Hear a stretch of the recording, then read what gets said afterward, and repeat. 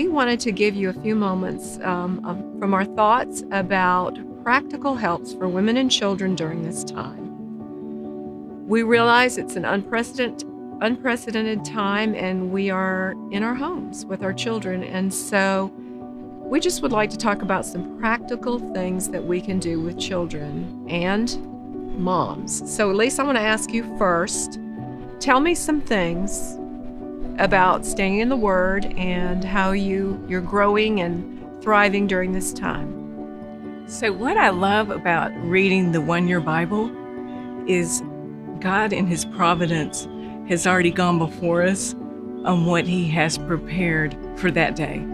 So today I was reading Psalm 90, and it talks about how our days are just a handbreadth, and make the most of our time and establish the work of our hands. And then the next part was Esther, which for me, Esther's a big thing for all our women in our sphere of influence.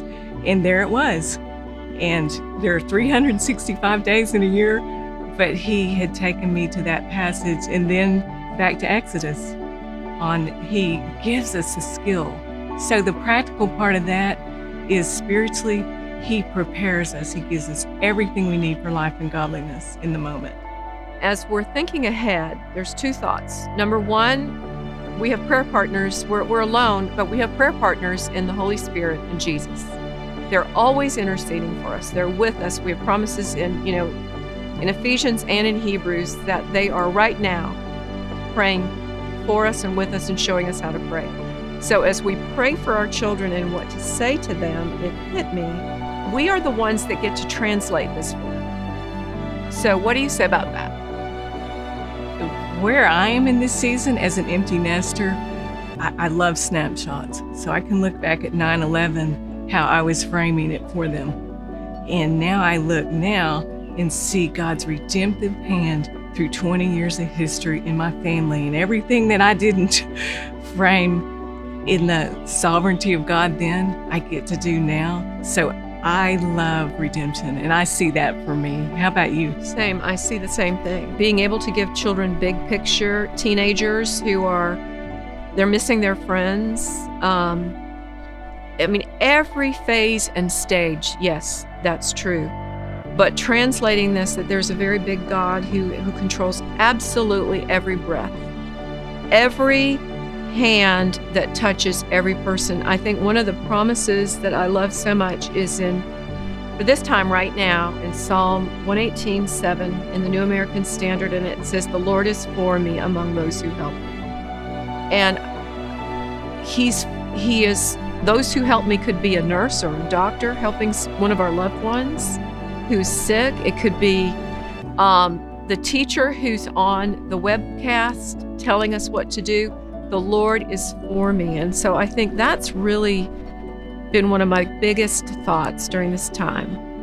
I look back over the span of time and see His faithfulness, and seeing how He was there then, He's here now, and it gives me much more of a peace in Him to know that He has this. He is sovereign and He is good, and nothing escapes His loving hand.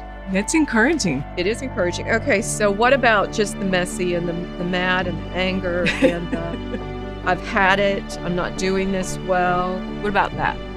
Well, that's why we have 1 John 1:9 to confess our sin. But it is a reality of the frustration that so many things in my flesh, I had a feeling they were there, I sort of had glimpses of them, are now coming up. And I see that as no condemnation for those who are in Christ, but this is information for intercession on where God is sanctifying His people. And then fight the right enemy. It's the world, it's the flesh, it's the devil, but it's not that person. Well, it's driving you nuts. It's a valid point. They're not in that list. And I've had to stop and remember that. That's a great point.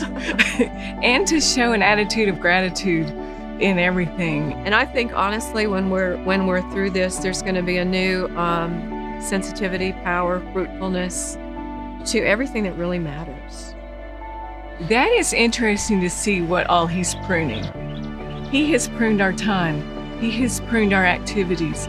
He has pruned our choices. I mean, everything is limited and taken away, and it just fleshes out what's really important and what is important in our relationships with Him and with others. And I find myself just getting rid of things, have too much, and just pruning it. Get it all together, what really matters. But what I see right now, I see Sunday school teachers are reaching out to their children. In our church, these teachers are checking on kids one by one. Our Bible study leaders, same. I know you have stories seeing that happening. I am very encouraged of what I'm seeing in the body of Christ and in the Church of the Apostles, of a community coming together and really reaching their neighborhoods.